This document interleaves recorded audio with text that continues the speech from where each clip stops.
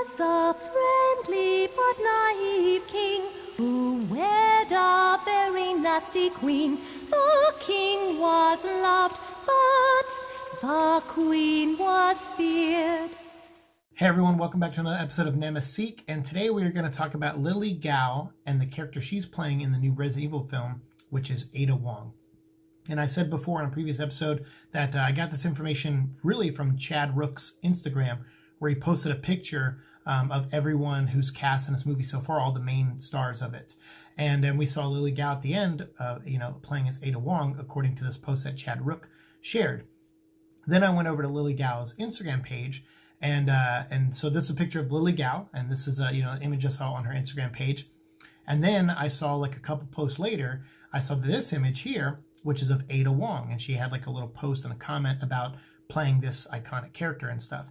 And it just got me excited to see that we're going to actually have Ada in this movie. And it started to really make me think about the structure of this movie and the film in general, because we've seen Ada in live action before. Actually, we've seen Chris Redfield, Jill Valentine, Claire Redfield, and Leon, and Ada and Wesker, played by two different actors, actually. We've seen them all portrayed in the films before. We've never seen Chief Irons. We've never seen William Birkin, although he's mentioned in the first movie, and he's voiced by Jason Isaacs, and I think the plan was to make him William Birkin, but then when they couldn't get Isaacs into the second movie, like a scheduling issue or something, they changed the name of that character, so it wasn't Birkin anymore. So technically, we really, besides Jason Isaacs' little tiny cameo in the first movie, we never really had a Birkin either, and I think Jason Isaacs would have been a great Birkin too, actually. But it's great to see though, because Ada was portrayed in one movie before, same movie as Leon, and I thought, no offense to the actress or the actor who played Leon, but I just thought they were not good. But the whole movie I thought was terrible. Resident Evil Retribution is by far, in my opinion, the worst of all the Resident Evil films. It is so pathetically bad, actually, and you'll see me talk about it because I'm going to go do more audio commentary tracks, like fan commentaries of more movies coming up. We'll talk about the third one and the fourth one probably in January, and we'll probably get to Retribution and the final chapter like sometime in the spring. But yeah, I do not like Retribution. I don't really like any of the Resident Evil movies, but there are things in some of them that I do like. I don't like anything in Retribution, and Ada Wong being one of them. She's very bland in that movie. She's not an interesting character at all. She just kind of shows up to like recreate scenes from the video game, and then that's it. That's all she does. But Ada is actually a really interesting character. She's one of the few interesting characters in the Resident Evil universe, because when you play the first couple games, not a lot of characters have arcs. Barry Burton kind of has an arc in the first game, and I guess that's it. I guess in the remake, Annette Birkin kind of has an arc, and in the original, I guess she kind of had one too. But most people in those games that you play as are just characters looking for someone or trying to survive. Over here! This way!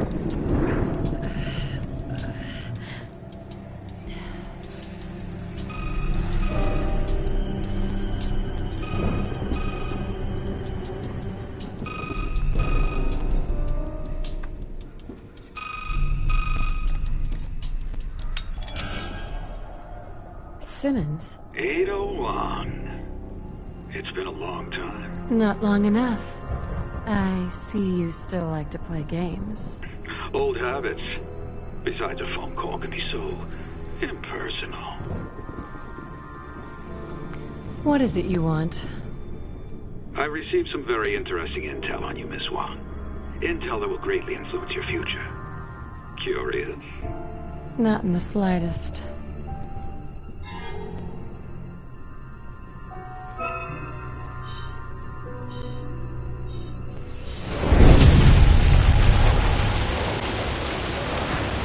I knew you couldn't resist.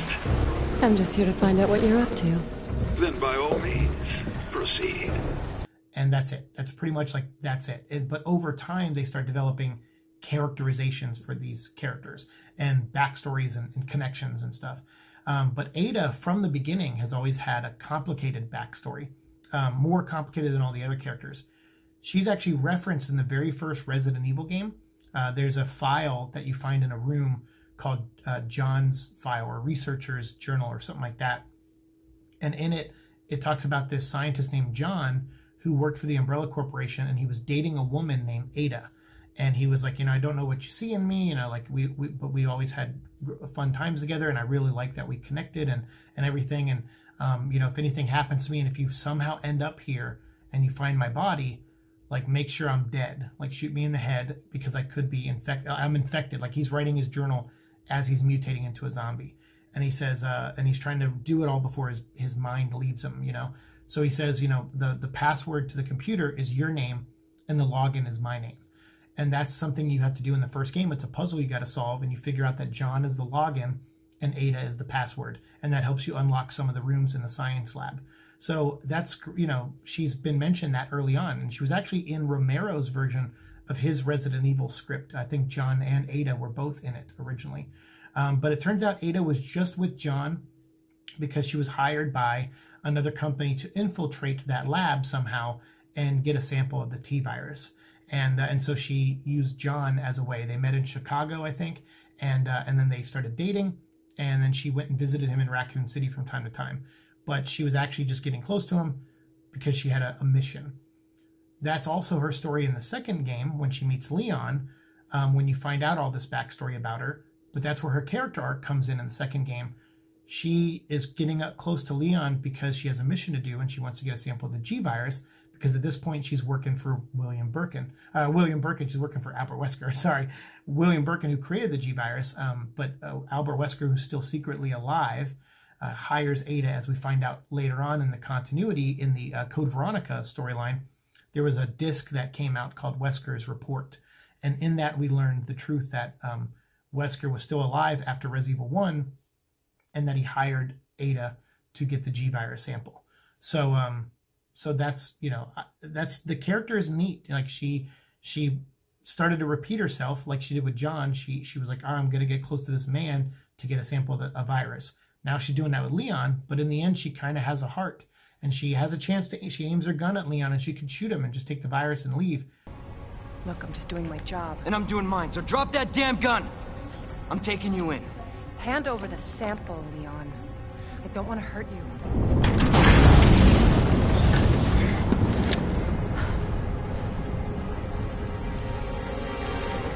And you shoot me. But I don't think you can.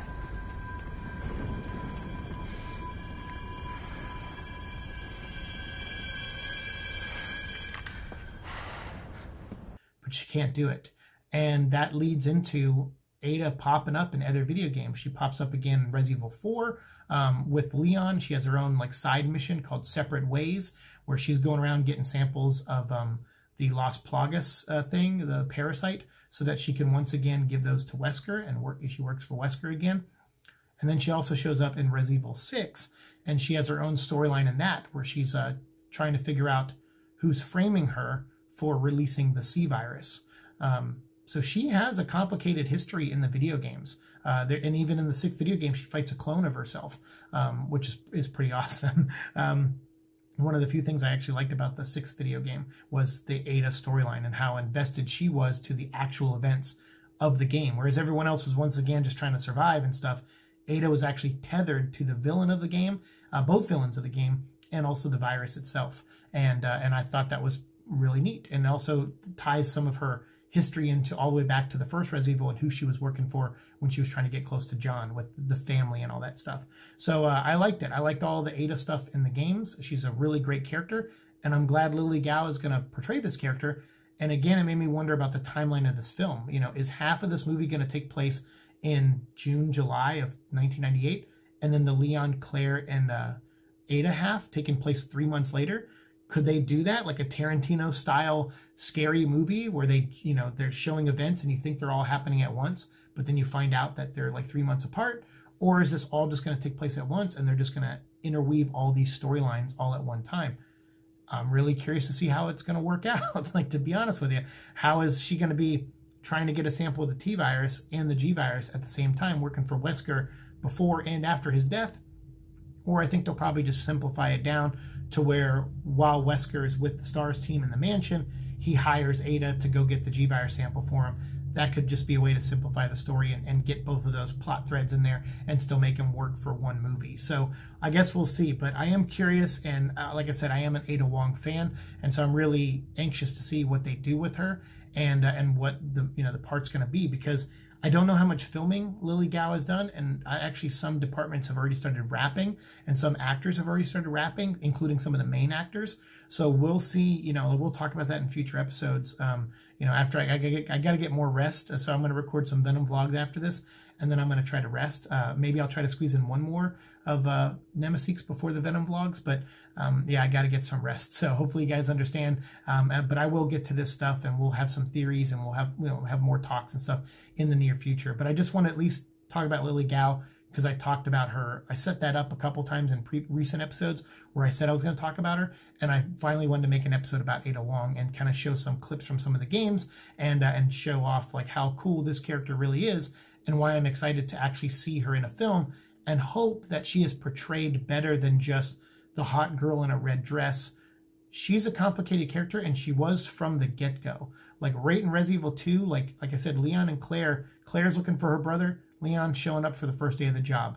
That is it. Two-dimensional in a lot of ways, because they want you, the character, the person, to play them as characters, and you play them through the game, and their missions are just to survive.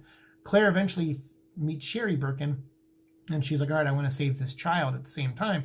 So she has something to do other than just being someone who's just trying to survive. She's also trying to save somebody. So I like that. Leon has a little bit of that with Ada, but then Ada turns out to be, kind of a bad guy in a way. Sure, more of an anti-hero later on. But so I like Ada as a character. And from Resident Evil 2, she was complicated, more complicated than most of the other characters in these games, and tied into the first game, which was really great. So she's kind of always been there, man, always since the beginning of Resident Evil, so in some way. So I'm really excited to see her in the film, but I want to know what you guys think. What are your thoughts on Ada Wong as a character in general, and also Lily Gao playing the character? What are what are your hopes for this role for the character? And how much of the movie do you think Ada will be in? Do you think she'll just kind of show up here and there? Do you think she'll actually be able to develop a relationship with Leon? I'm kind of curious. Like, are Leon and Claire ever going to separate in their storyline? And is Chris and Jill ever going to separate in their storyline? Or do they have to, because they have to condense things, they can't really have these characters split up like they do in the games? I don't know. We'll see. But let me know your thoughts down below. We'll continue our conversation, as always, down there. Thanks so much for watching the show. Like, share, subscribe, all that fun stuff. And I'll see you all in the future. Peace. Hold on. I think I can...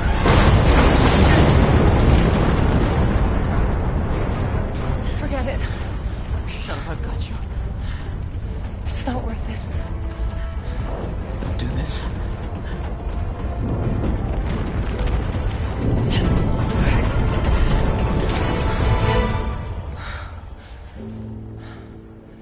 Take care of yourself, Leon.